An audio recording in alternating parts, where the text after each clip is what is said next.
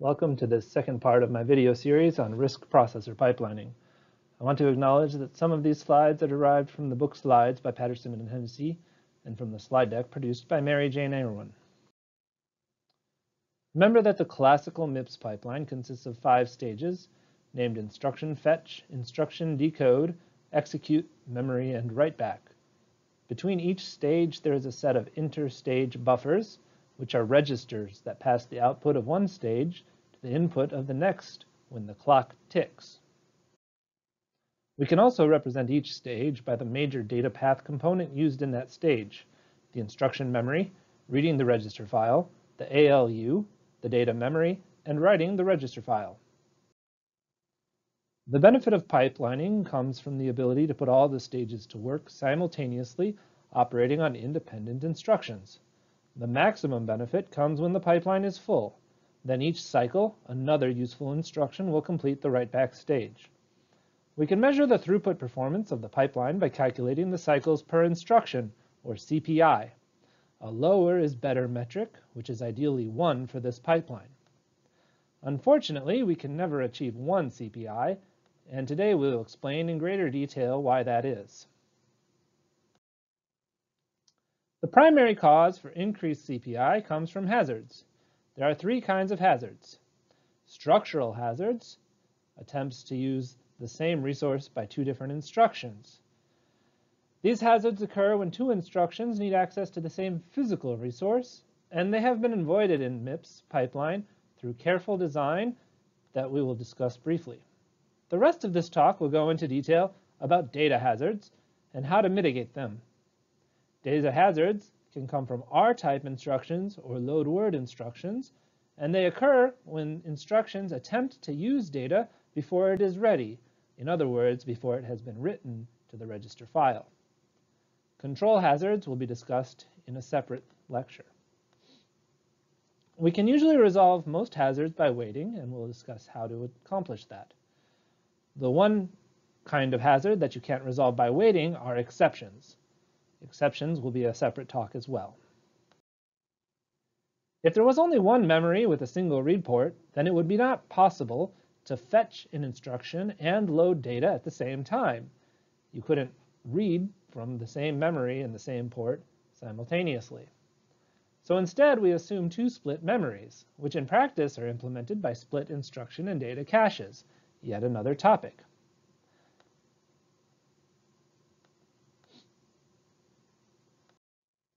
In the same way as the memory, a single register file can become a structural hazard.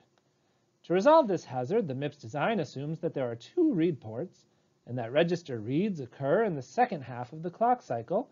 After the write-back stage completes, the register write in the first half. The diagram on the bottom shows how the lowering or falling edge clock controls loading the pipeline state registers, and the rising edge clock controls when you write to the register file.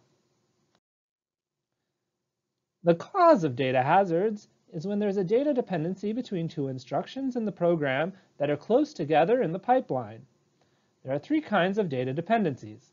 The first is the read after write raw or true dependency, and this is the one that causes data hazards for the in-order pipeline that we are discussing. A raw dependency occurs when the output of one instruction is the input to a second instruction later in the program. In the pipeline, the first instruction needs time to reach the write-back stage before the second instruction can read the correct value from the register file. This diagram shows how the S0 register is written to by the sub instruction and read from the add-I, or written to by load word and read from the add instructions. The other 2 dependencies are the write after read WAR dependence, or anti-dependence, and the write after write, or output dependency. These dependencies can be ignored for now, but they are a concern for more complex pipeline designs. Here is a graphical depiction of how the read after write dependency causes a data hazard. The result of the first add instruction is not available until it reaches the write-back stage, which means the 2 instructions following it use the wrong value of register $1 that is read from the register file. The OR instruction gets the correct value because the register write happens before the register read in the same clock cycle.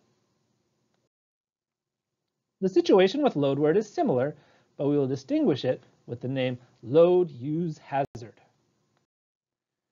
The simplest solution for data hazards is to stall the pipeline so that the dependent instruction waits until the correct value is available in the register file. This solution has a negative effect on CPI, adding 1 to 2 additional cycles whenever there is a data hazard between instructions in the pipeline.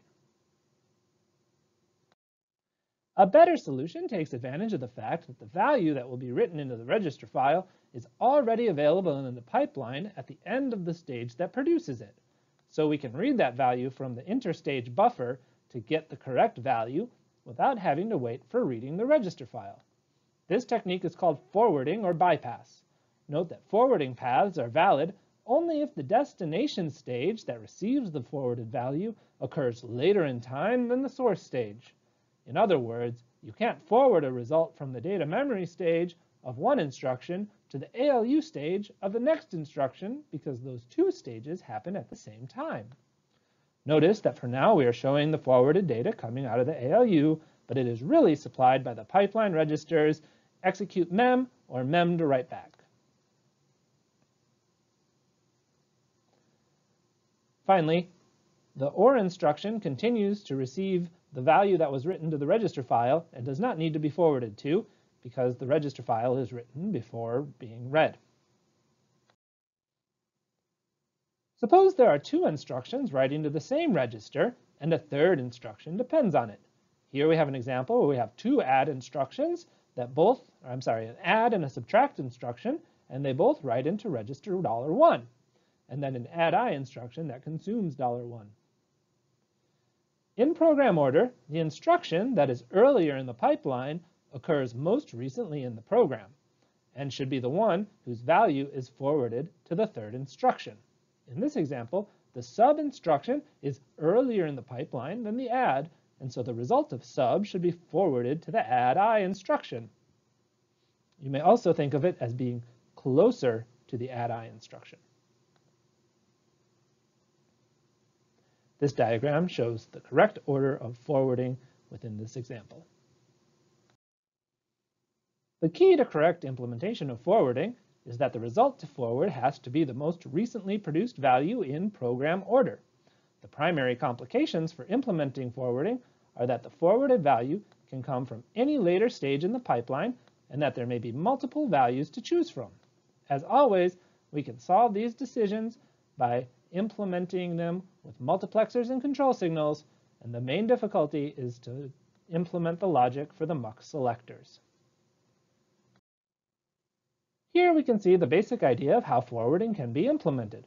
A forwarding unit implements the control logic, taking as input the source registers of the current instruction in the execute stage and the destination registers of the instructions in the memory and write-back stages. The output of this logic is two control signals. Forward A controls the first input to the ALU, and forward B controls the second. The signal 00 indicates no forwarding, 01 to select the value coming from the write-back stage, and 10 in binary to select the value from the EX mem buffer. 11, or 3, is unused. Here we have pseudocode for the forwarding logic. It checks if the destination of the instruction is not $0 and if the destination will be written to, and then compares the destination register number with the two source register numbers of the next instruction in the pipeline, which are available from the instruction decode execute buffer. Here you can again see that 10 in binary means to use the value from the EX mem buffers, and 01 means to use the value from the write-back stage. The default value should be main 00 if none of these match. The lines highlighted in red show how the logic incorporates the rule to select the earlier instruction in the pipeline for forwarding, in case there is a conflict. Here we connect the forwarding unit to the data path.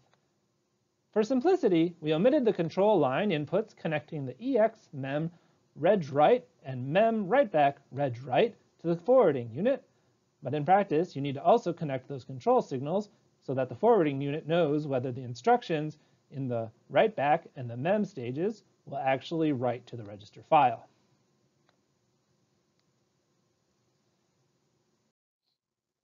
A load followed by a store of the same value can be forwarded from the mem-write-back stage back to the mem stage with a little bit more hardware. This helps you to avoid having to load from the memory and store to the memory in a different location and read from the memory in between.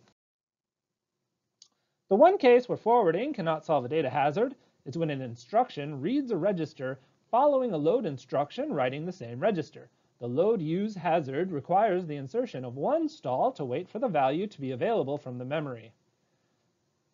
We have to add the stall in between the load and the use in order that the forwarded value from the output of the data memory stage to the input of the execute stage is the correct value.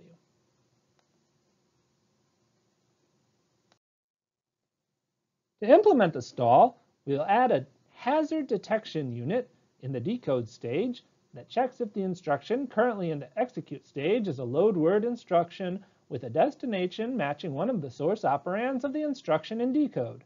If a match is made, the hazard unit will stall the pipeline for one cycle.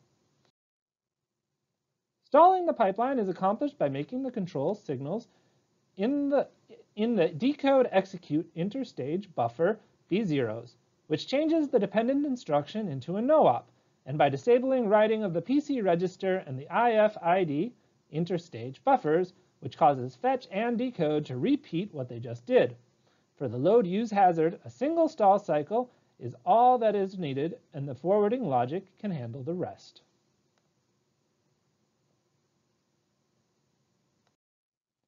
Here we can see how the hazard unit fits in the pipeline. It gets the fetch decode source registers from the instruction bits and receives the decode execute RT and decode execute memread from the interstage buffer of the preceding instruction. When a match is made, it disables the writing of PC and instruction fetch decode interstage buffer and drives the control signal to 0. In reality, only the signals reg-write and mem-write need to be 0. The other signals can be don't cares, as long as we prevent the stall instruction from updating the state of the registers.